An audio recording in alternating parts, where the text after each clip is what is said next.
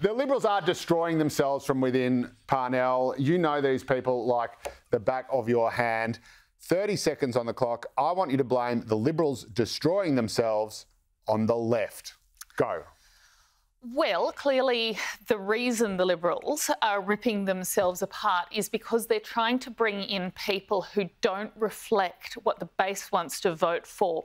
Like now, women. white middle-class men are exactly the demographic that the plebiscites would be nominating for. And so all of this woke introduction of women by force into the ranks is absolutely forcing the Liberal Party to tear itself apart. No more quotas. If it's going to be the party of middle-class white men, then so be it.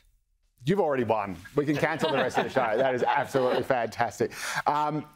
So I'm serious. Parnell is going to win. Eamon, how has the party managed to stuff this up? Labor wouldn't have this amount of... I mean, isn't the beauty of being a collectivist party where people get taken out the back and shot, is that you have discipline. Oh, hang on. No, that's not true at all, is it?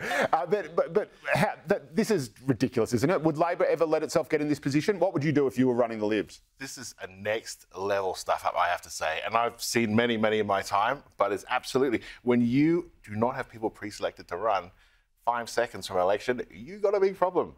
So I would love for someone from the left to take credit for that, because what a glorious result this has been. But unfortunately, it's Liberal infighting. And Todd Hayward, as our token white middle-class straight male, do you think the Liberal Party... Is Parnell actually right here? Is the attempt to defy the wishes of the rank and file by putting in candidates that are electable? And this is the same problem that the Labor Party has as well, because if it's rank and file, we're going to elect every leader, they just elect someone from the left every time. It'd be the Corbyn paradox in the UK, that the hard left will always vote for someone who is completely unpalatable to the broader mainstream community.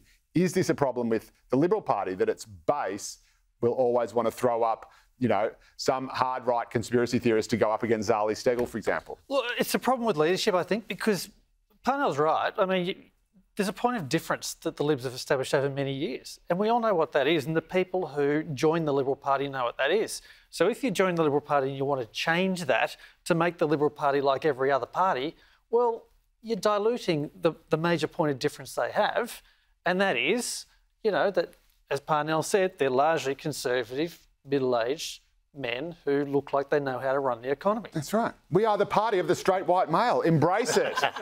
Embrace it. Otherwise, they'll all go to One Nation.